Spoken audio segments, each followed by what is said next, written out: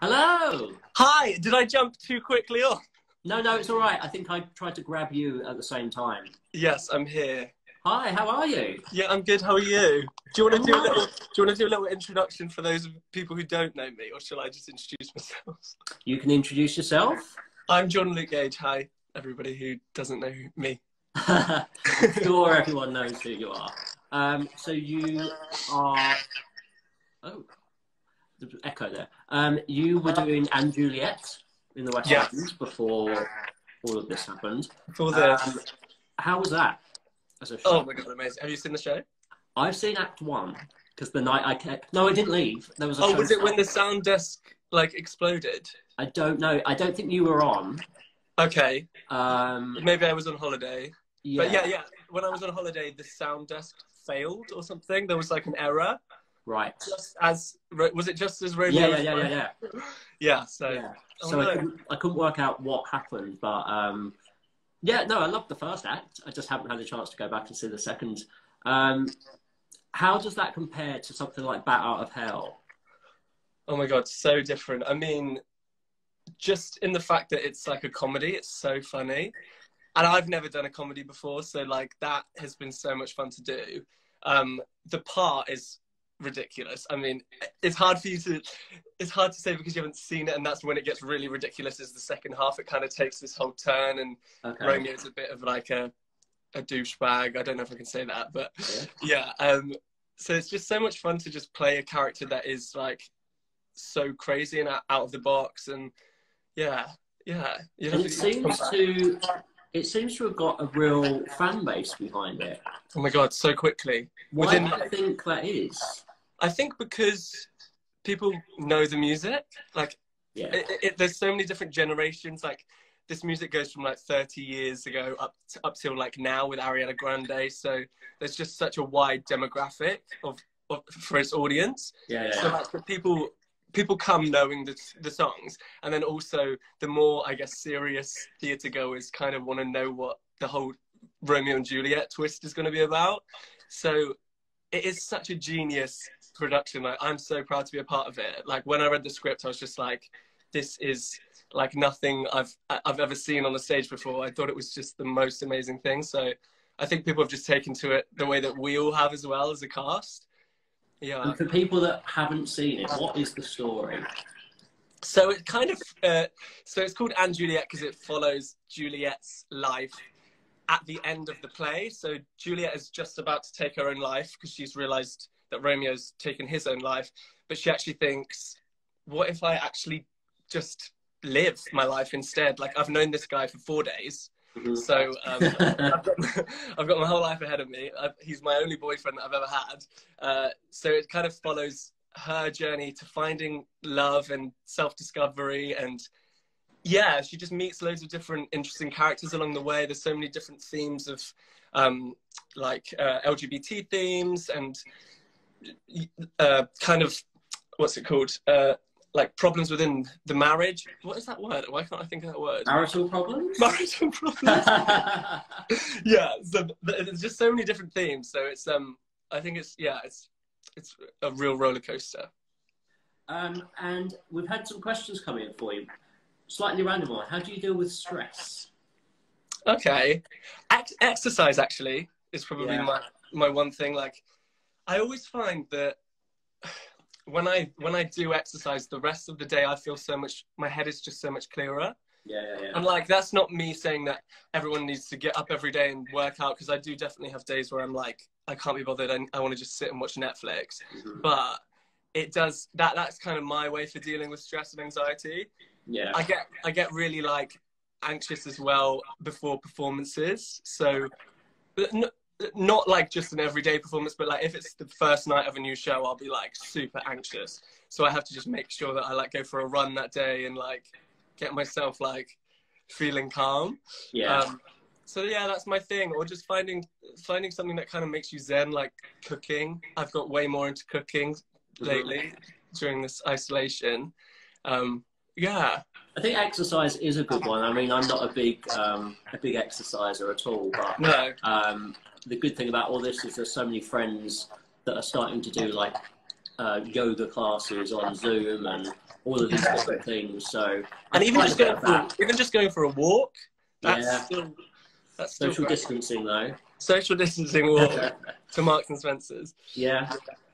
It's an interesting time, isn't it? But thank God that we live in a time where we've got social media like this, where we can stay in touch, and you know, theatre can live on in a way. It's kind of inspiring to see how like the theatre industry has just come together so much. Like all of these private concerts in people's living rooms. Like I did one a couple of weeks ago, and it was like the weirdest thing ever. But it's so nice to still give people something to watch and look forward to. So yeah, I think it's kind of, I'm amazed and surprised at how the industry is still kind of carrying on during this time. I think it's testament to how actors and creative people are. Like, it's in the blood. Like, these people can't not stay. Yeah. They can't not sing. They can't not. So it really shows that people aren't doing this for the paycheck. They're doing this because they can't do anything else. Yeah, exactly. So it's nice that at least there is an outlet for these people to be able to do like things like this, and online streams and Zooms and house parties and all these other things. Yeah. I've probably spoken to more people since I've been in isolation than I would have normally. Me too, and friends that like I kind of lost contact with as well.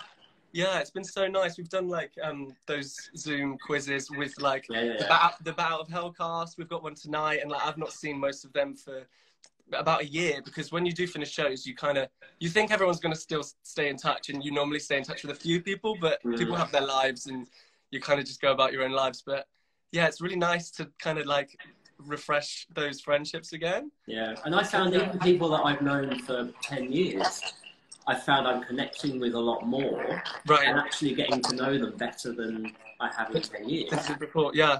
So I think it's interesting the way friendships are being affected. Like, there are some people that were really good friends that I've not really spoken to, and other people that I didn't speak to a lot, that I'm now speaking to a lot. So it's really interesting. I guess it depends on how people like deal with this like alone time. Yeah. Like some people just kind of like, I guess, being left alone, and then this is the time where the majority of people like are constantly texting each other, like, let's do stuff, let's chat. So yeah, it's kind of, there's two different sides of it. It's really interesting, but I kind of feel like this is, depending on how you look at it, I'm kind of seeing it as almost a positive situation. Don't get me wrong, the virus is not positive. Like I wish this was not happening, but I think we can kind of use this time to like home in on things and focus on areas that maybe we haven't given attention before, like relationships, or maybe like projects that we maybe didn't have the time to work on before. I'm like playing way more guitar than I ever have, so that's really great. So yeah, I think it's, I was saying before, with Amy Atkinson, it's a bit like going into retirement, like all the things, like books that I've been meaning to read for years. Right. It's like, well, I'll read that when I retire, when I've got time. But now we've been given this chunk of time. I think we really need to appreciate it for what it is. It's an opportunity to really do some things that we wouldn't normally be able to do. So absolutely, yeah. I'm trying to make a sock monkey. Oh yeah, I saw this earlier. It's looking good. Well, I think you're being too hard on yourself. I gave up because I thought it wasn't, but now No, it really is. Like, you've got the whole base and the legs. How do you get the arms on? Well, this is the problem. You kind of just have to sew them on, but I don't know how. You like fill it with? What do you fill it with? Like? Yeah, so there's like cotton wool. Okay. Stuff, but I think stick with it. I'm gonna have to. I think I'm gonna have to finish it. Although I haven't stitched it very well, so I think this is going to be my practice sock monkey. And then once I'm going to, you'll be selling them. You'll be doing a whole business by the end of lockdown. Yeah, maybe I could give them away as prizes. Okay, so we've had some questions from people as well. Any funny moments on stage? Well, one night, so in and Juliet, one night, my entrance, I fly in, I kind of ascend from heaven, and I think something went wrong with the automation desk. I don't even know if I'm really supposed to be saying this, but I kind of just fell at about 3 times the speed that I normally do, and everybody on stage was freaking out and me, like, I thought if I kept falling I would have just smashed the ground. It could have been really bad, but luckily they pulled like the lever at the last minute, and then we had a show stop, but I was hanging there facing the audience while the show was stopping and the curtain hadn't come in. Oh, so no. I was just kind of hanging there staring at the audience. I think I was like cracking some jokes to the audience because I didn't know how to cope with it. But yeah, that was very funny. I also got stuck in the bench. Most of the funny things normally involve me getting stuck in something. So okay, yeah. What about in Bat Out of Hell? Bat Out of Hell, so one night that was a very energetic show and very energetic role, and I one day slid across the stage and fell into the pit, but my hand was still holding myself up, so my hand was on the stage, my body was hanging in the pit, and I just carried on singing the song, but like half hanging in the pit. And Christina Bellington came over and like pulled me out, and yeah, it's always me getting in some kind of mess. I'm quite clumsy, but you hear a lot of stories about people falling into the pit. It's a dangerous place. Yeah, it happens more than you think. See, I've never experienced it except for that. Well, when I was really young, like, we did High School Musical like at our local drama school, and the Troy Bolton fell into the pit and the whole pit went on fire, which was the scariest thing as like a 6-year-old boy on the stage. And like we just suddenly saw the piano was like on fire. I don't know what happened. It must have sparked. The whole audience got like evacuated. It was mad. Oh my God. Yeah, so that's the only other time I've seen it happen. Okay. Luckily, mine wasn't as bad. That was a crazy one. Yeah. Now, And Juliet is a jukebox musical. If you could create a jukebox musical of any artist... Easy. You said it earlier, actually. It's Labyrinth. Yeah, David Bowie, he's like one of my favourite artists. But if I could make like a movie into a musical, it would be that, 100%. Yeah. And the same, what you said, like Theatre Royal, Drury Lane, like some massive theatre. And I would make it kind of like an immersive experience and maybe have like a whole labyrinth maze as you go in. It could be like... It could be madness. I think it would be great. That would be great. I watched it the other day. I watch it every few months. It's such a good film. Yeah. Do you like The Never-Ending Story as well? Not as much. Okay. Yeah, it's not as good, but it's that same genre, isn't it? I watched it yesterday.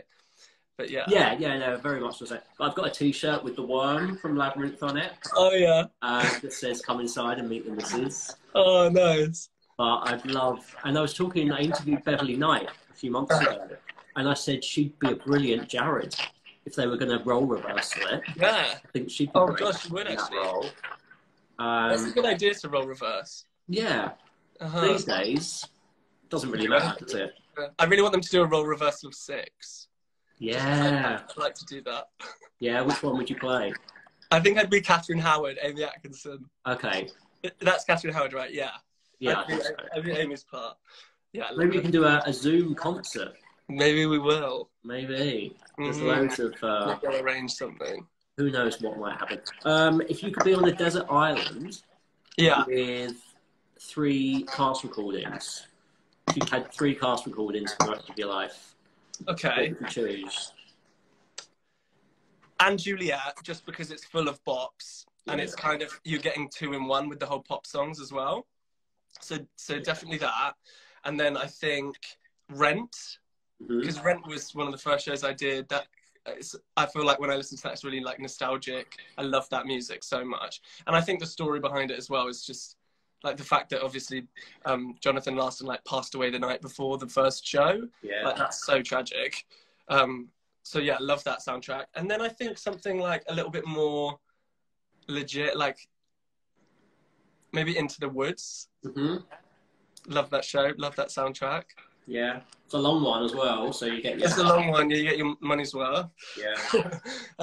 Yeah, something like Always Sunday in the Park with George, just purely for the song Sunday, because I love that song. That's one of my favourite musical theatre songs ever. Okay. Yeah. They're doing Into the Woods at the Old Vic this Christmas, I think. Are they? I think so. Oh, I hope that still all goes ahead. Well, fingers crossed. Fingers crossed. And Sunday in the Park with George as well. When's that meant to start? July?